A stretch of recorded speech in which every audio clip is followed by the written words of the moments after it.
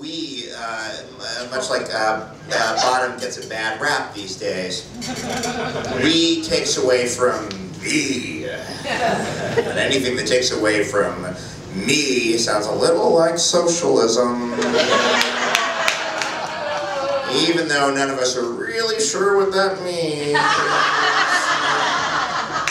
But there's a lot of old white men yelling at us, telling us that we don't want it, and when have a bunch of old white men ever been wrong?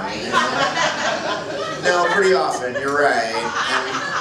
And the kind of juvenile me-first posturing that comes out of certain segments of our great nation, and I mean that, it is a great nation. It's a little on the big side, but it is great.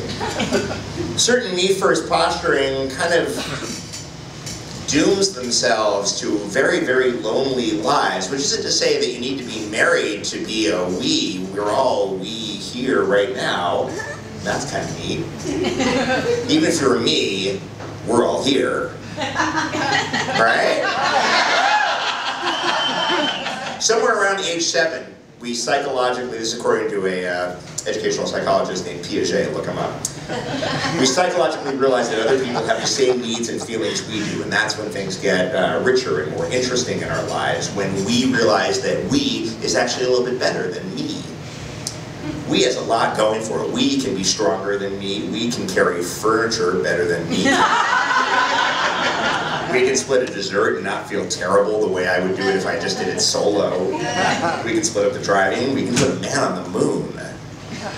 We can figure out the tip at a restaurant. We can carry each other's burdens. If one of us gets sick, we can maybe help them out with their hospital bills. We can help each other out in other ways, like say, I don't know, let's say my wife sold a feature spec and she's home working on that because she's on a deadline tonight. And thank God she sold something because my development season was a fucking wash.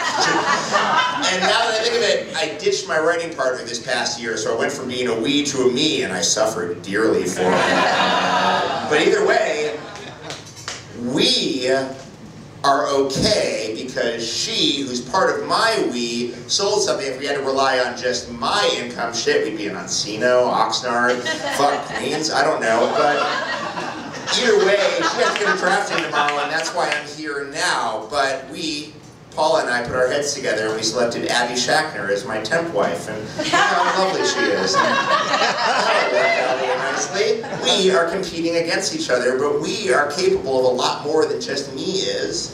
I'll tell you something that I never did. I never built the railroads, I didn't invent the internet, but we did. Wow, huh? Pretty impressive. I caught a cold this weekend and wrote this in bed while my wife took care of the kids. I sound like a terrible father, I realize that. While my wife took care of the kids, I'm sitting in bed writing, but at the same time, we won a gold medal in snowboarding. That sounds lazy and silly, I know that, but we's are really just a bunch of me's, and it's okay if we're sharing each other's burdens to share each other's accomplishments too. Now, we is great. Here's what gets really touchy. They. No, they are a problem. They're always late, they have no work ethic, they're mean to their children, they don't know how to dance.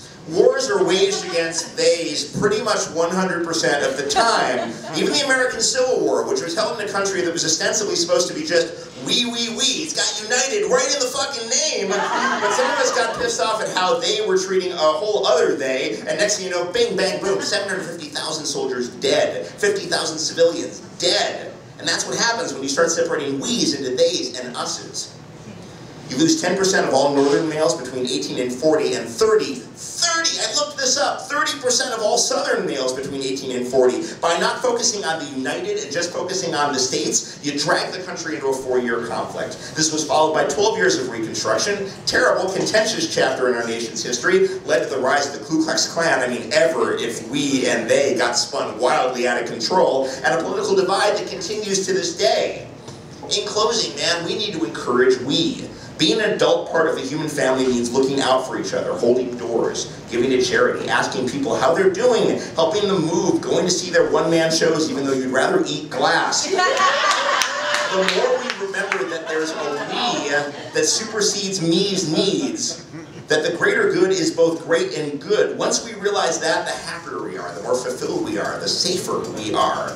We are no longer lone wolves, crazy John Galtian supermen who dominate industry and our fellow man. I know this is making me sound like a crazy raging socialist, and that's not my intent, so let me put it into free market terms for you. If you remember the we, then we don't turn into Donald Trumps or the Koch brothers, making ugly, phallic buildings or raping land for oil and buying influence. We're more like Ben and Jerry's. Creating jobs, making a universally liked and successful product, and paying their lowest paid workers almost double the federal minimum wage, and adjusting said wage each year depending on the cost of living in their home state of Vermont. There's a way to be capitalist and still look out for we. There's a way to be successful and still be conscious of we. There's a way to be American, a proud citizen in the land of rugged individualism, and still remember that we is greater than me. I've thrown a lot of facts and figures and ephemera at you, and I apologize for that. You know where I got all those facts and figures? Wikipedia, yeah. You know who writes Wikipedia?